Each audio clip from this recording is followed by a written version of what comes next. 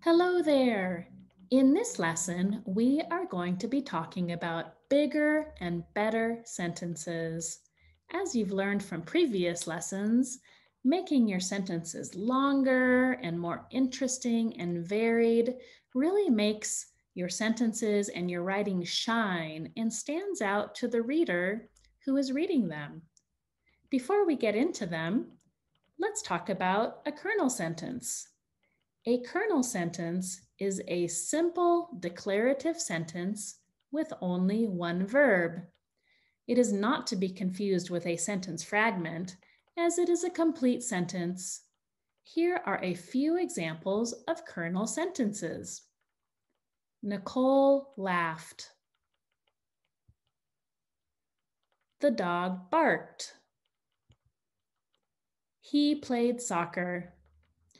Now, let's take a look at these sentence kernels more closely as we expand them into longer sentences that have more detail. When expanding a sentence, we want to use the following question words: who, what, when, where, why, and how.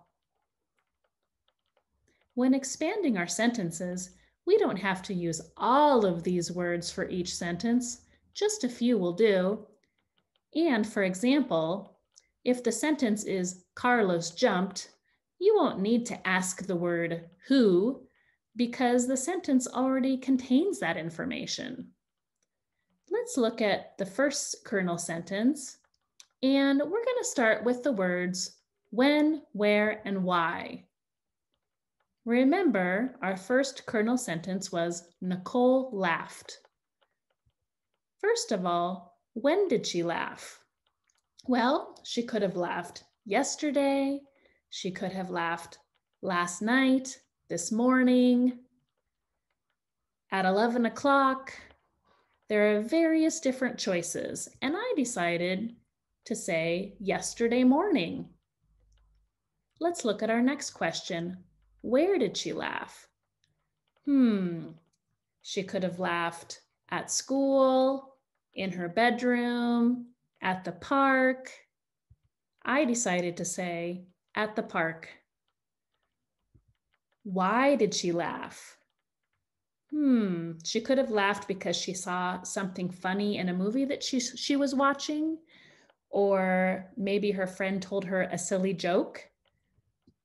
I decided to say because she saw a squirrel bump into a tree. Now, let's include all of this information into our kernel sentence to create an expanded sentence. One tip before we start expanding is to always start with the answer to the question, when. So the answer to when did she laugh was yesterday morning, so we're going to start out with that. And here's what I came up with. Yesterday morning at the park, Nicole laughed because she saw a squirrel bump into a tree. Wow, doesn't that tell us so much more than our original sentence, Nicole laughed? We now know more about when she laughed, where she laughed, and why she laughed. We have a lot more information that gives us a picture in our minds about what was happening. And it is a lot more interesting than our original kernel sentence. Let's look at the next example. The dog barked. Using the same questions we used in the previous sentence, let's see what we can come up with. When did it bark? We could say this morning, last night, yesterday, 4 o'clock. There are many different options, and I decided to say this morning after breakfast. I wanted to get really specific, so I decided to not only even say this morning, but this morning after breakfast. Where did it bark? It could have barked outside in the backyard, at the park, in the bedroom. I decided to say in the backyard. Why did it bark? Maybe the dog heard a noise outside. Maybe it saw something that startled it. Maybe it barked because it was feeling lonely. There are lots of different reasons why dogs bark. I decided to say, it heard a noise rustling outside in the bushes. Now, let's take all of this information and add it to our original kernel sentence, which is the dog barked, and create an expanded sentence.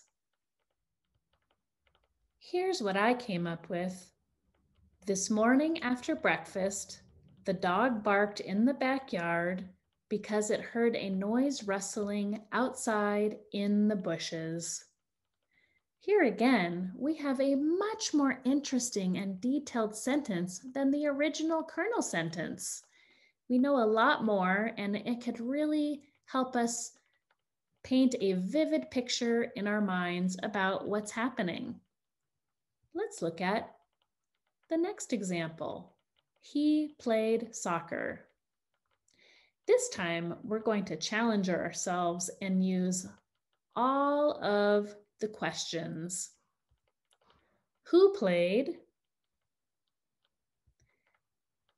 Gavin. I just picked a name and said it's Gavin who played soccer. Maybe it would be Michelle or John or Jessica or Megan. Could be anybody, and I chose Gavin. What did they play? Well, we don't actually need to answer this because we already know soccer, because our original kernel sentence says he played soccer. So we don't really need to answer that one because it's already answered for us. When did he play? Let's see, he could have played last night. He could have played on the weekend, on Saturday, Tuesday. I decided to put last Saturday. Where did he play? He could have played at school, in the backyard, at the park. I decided to say at the park, but I elaborated a little bit and said at the local sports park. Why did he play? Maybe he played because he was having fun. Maybe because it was part of a game that he was playing. It was some sort of a playoff or something. I decided to put because it was the final championship. How did he play? So in what manner did he play? I decided to really make this an exciting part, and I said with persistent focus and determination. That is how he played.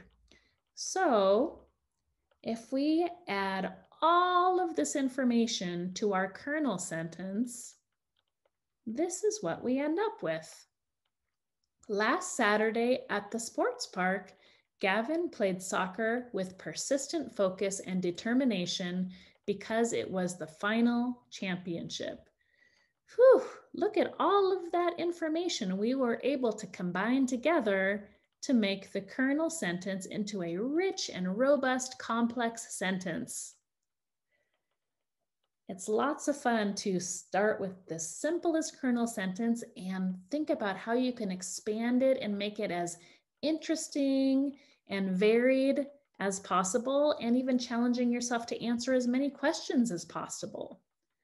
So now it's your turn to expand kernel sentences and make them into bigger and better sentences. We have a lot more lessons at Guidepost with activities that you can do at home or at school. One of my favorites is in the video description below.